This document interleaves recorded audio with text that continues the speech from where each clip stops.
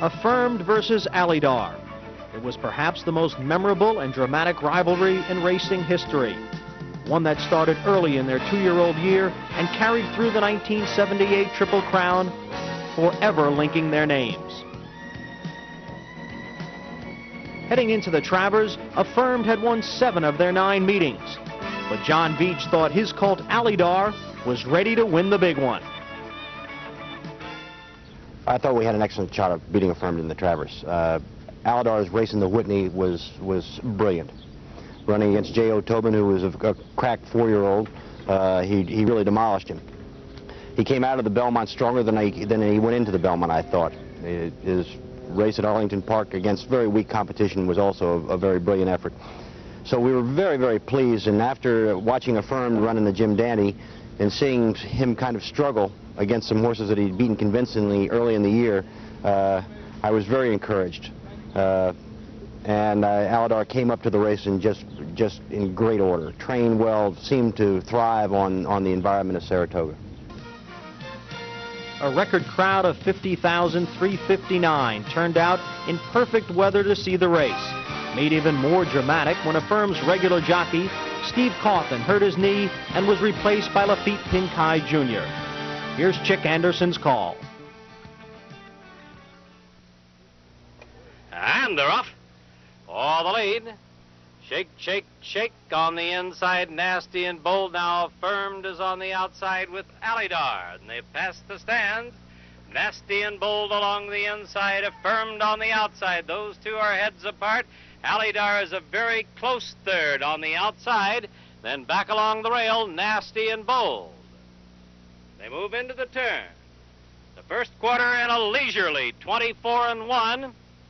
And the leader along the inside, Shake, Shake, Shake by just a neck. On the outside, Affirmed is second, going under good restraint. Then 2 lengths back, now a length and a half, Alydar in third. And Nasty and Bold remains a very close fourth as they make their way down the back stretch. Affirmed on the outside, puts ahead in front. Shake, shake, shake. Alydar is along the rail, and he's moving up along the rail. And a half went at about the same, 48 seconds. The pace is still slow. Down the backstretch, Alydar will force the issue with Affirmed on the outside. It's Affirmed holding the lead by a head. On the inside, Alydar has the rail and will challenge him from that position. Then it's a gap of 2. Alydar suddenly has dropped back very suddenly and appears to be out of the race. Here's Nasty and Bold getting through. Alydar is back in stride once again. It is coming on again. On the turn, Affirmed and Alydar will make a run at him on the outside in second. Nasty and Bold in third. And the trailer is Shake, Shake, Shake. 3/4 in 1:11 and they're in the stretch. In the stretch, Affirmed and Alydar on the outside. Affirmed on the inside, Nasty and Bold third down along the rail, but Affirmed continues to maintain control of the pace. It's Affirmed, and he has it by a length and a half. Alydar driving, can't catch him on the outside. Nasty and Bold is third. Everyone knew something had happened on the far turn, and the inquiry sign was posted, with Affirmed's number blinking. The tower camera on the turn shows what transpired. With Affirmed racing in front, Pinkai moved abruptly to the inside, dropping over on Alydar. This caused George Velasquez to check sharply and severely take up his mount. Alydar dropped back several lengths, and some of the onlookers, including Veach, thought he might have been injured.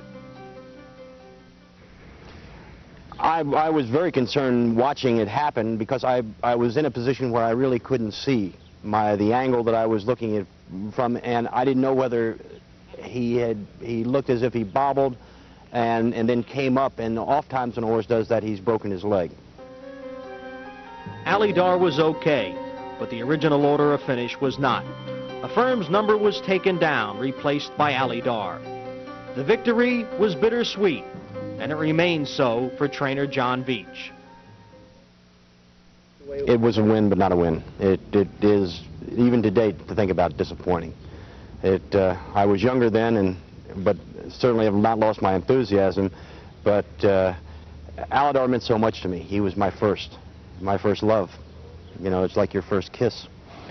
And my first Derby horse, my first world-class horse, particularly as a colt. And I was so proud of him. And it was so exciting. The Triple Crown was exciting, but the Travers was going to be where Alydar justified himself. And to have it end that way, it was bitter then and bitter now.